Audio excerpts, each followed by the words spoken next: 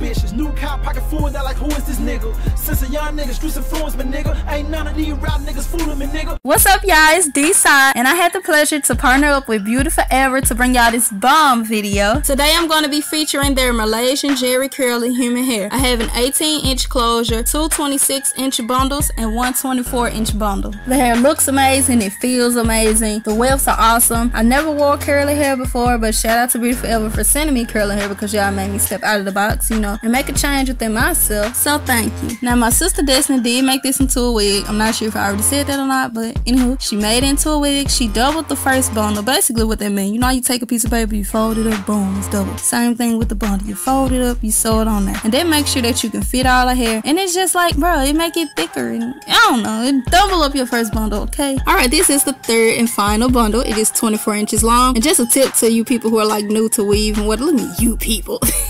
A tip to everyone who's new to weave, like always double up on your longest length. And what I mean is if you want 20 inches to be your longest length, then I would say get two bundles of 20 inch because you don't want to go 20, 18, 16 because it'll be thick at the root, and as it goes down to the tip it will become thin, and you don't really want that. You want it to be nice and full from the rooter to the tutor. We done been through this. Now she's demonstrating on how she curve the hair once she gets towards the top. You don't want to make a sharp L like whoop whoop because in the corner of it, you know, it's going to be sticking up and we don't really want that. So she's going to show you how you just slightly curve it and hold it in place with the T-pins so it'll be easier for you to sew down. And now she's showing y'all like how much she spaced it out because you don't want to sew the tracks literally right on top of each other, because when you get to the top of your head it's going to be standing up and looking wiggy and you're going to be looking like somebody's grandma, and we not nobody grandma, we somebody WCW like.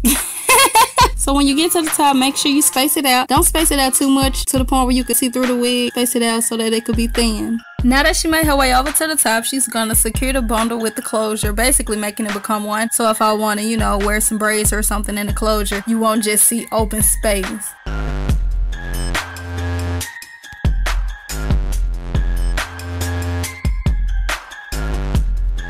Instead of cutting the track once she gets to the top like most people do, she's gonna do the flip over method. I like this method because since you're not cutting the hair, that's not gonna cause, you know, your hair to shed. Most people be like, oh, my hair is shedding. Well, you keep cutting your track, what you think gonna happen? She's gonna sew through the weft of the track, through the closure, and then pull it back out. And there you go.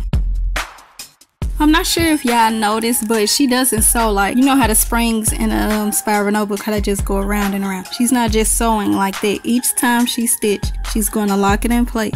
It keep the wig from getting loose. It keep the tracks from, like, if the thread slip, it keep the tracks from just bunching up and lifting up and all of that. And now she got to the end of her thread, so she's showing you all how you just weft to basically secure it in place, and you're gonna tie it 3 times so that it don't come loose. Alright, now she's on the last one. She's just gonna sew that to the closure to pull everything together, and that's it.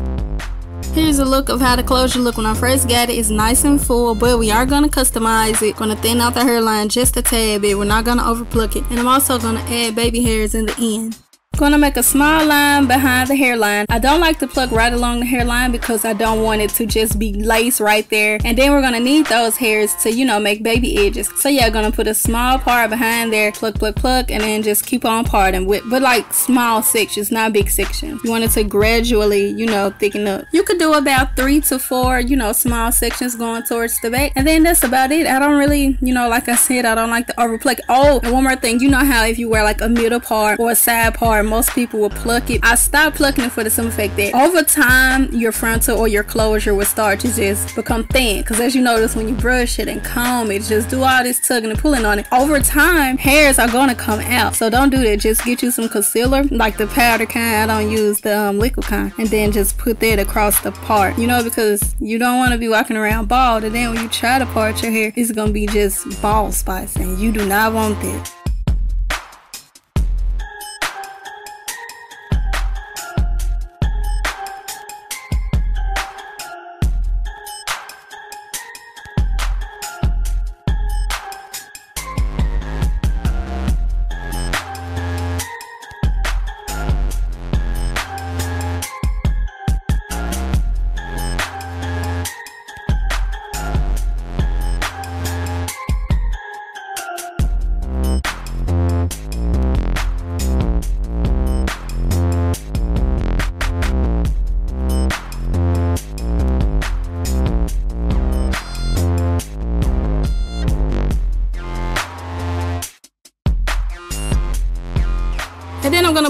a small part going across the front of my hairline and just pluck behind it, you know, to thin it out just a little bit.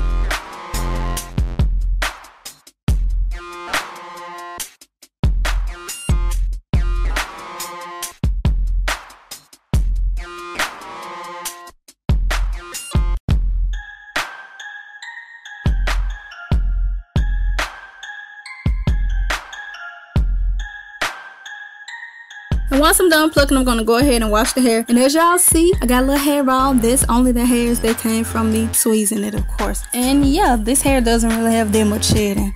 Now I'm going to let my inner guru shine through. If you all would like to see an in-depth tutorial on how I wash my wigs, hit the link in the description down below.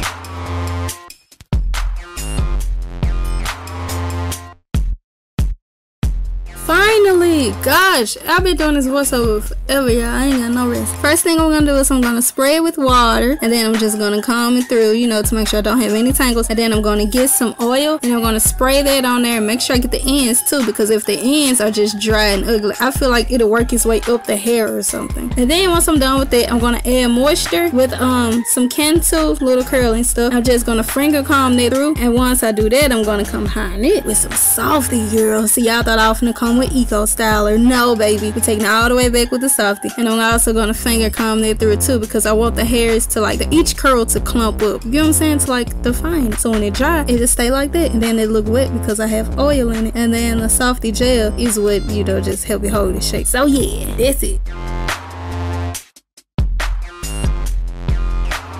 And then I'm gonna par my hair. Don't want to put it like right where the closure ends, because someone is going to see a track and we don't want that. So I'm gonna leave out just a little bit of hair right there so that it can cover up the track, and also cover the tracks in the back, which is why I'm gonna part out the back of the closure also. And I do like my hair to be like flat down on my head, like that. So I wet the closure, and I'm gonna apply just a little bit of the softy gel, you know, just to make sure that it don't puff up right there, because without any product on the hair, like I noticed the first day I wore it, without any product, the hair will puff up. Then I'm going to finish the hair off with the steps that I previously showed you all. I'm going to spray it a little bit with some water, and then come right behind it with the Got2b oil, and then I'm going to moisturize, and I'm going to lock everything in and finger comb it through with the softy gel. Girls be like, okay, they're just gonna take our hand. Hold on, wait, let me show it to y'all. Just gonna take our 4 fingers to evenly distribute throughout our hair. You know I love evenly distribute. Distribute. I don't know how you say it.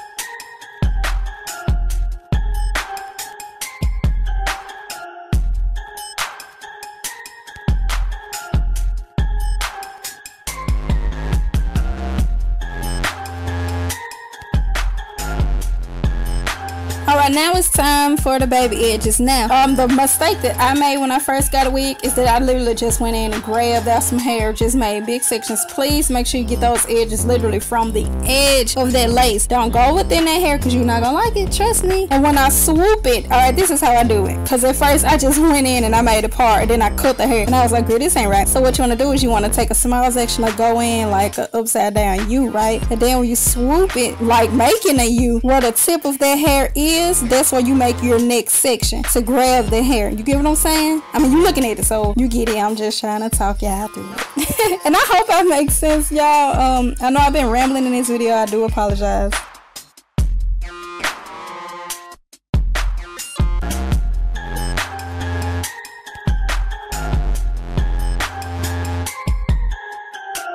And once you're done, you can get your diffuser and go ahead and dry it, or you can get a little ratchet like me. I set mine in front of the fan, girl. I was tired. It was like 2 in the morning. I was like, man, I'm finna take a bath and go to bed. I didn't get a chance to film an outro, but I do have a video clip of me at the mall on the next day. And this is like later on that day. I had the wig on all day. I was flipping it and flipping it. So as you all can see, it do hold a curl. And look, it look wet, right? But it's not. It's completely dry. So yeah, I give this hair 2 thumbs up. I love it. And thank you, BeautyForever, for partnering with me. And thanks to you all for watching all the way to the end. I hope y'all didn't skip, because if you did, oh, forget you. Peace. Cable, now I get bagel. I come from the bottom, so tell me what you hating for. I'm a young player, folks serve the papers. Now I ride coops, plenty horses like a stable. This right here my come up.